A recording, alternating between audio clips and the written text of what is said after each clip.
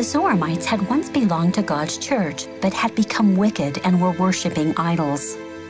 The Nephites wanted to keep the Zoramites from joining the Lamanites, so Alma went with some other missionaries to preach the word of God to the Zoramites.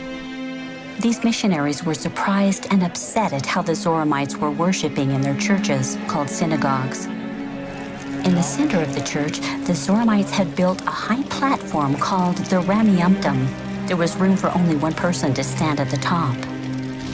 The Zoramites took turns standing there, reaching toward heaven and loudly reciting the same prayer. In this prayer, the Zoramites said God does not have a body. He is only a spirit. They also said there would be no Christ. The Zoramites thought God had chosen only them to be saved in the kingdom of heaven. They gave thanks for being his favorite people.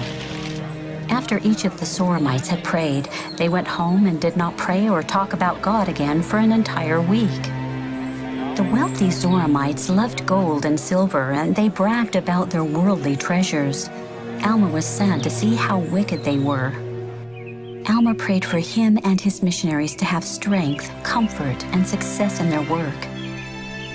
After asking for help to bring the Zoramites back to the truth, Alma and the other missionaries were filled with the Holy Ghost. The missionaries then went in separate directions to preach.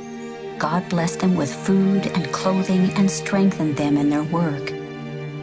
Zoramites who were poor were not allowed inside the churches. These people began listening to the missionaries.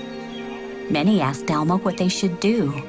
Alma told them they did not need to be inside a church to pray or to worship God. He told them to have faith in God.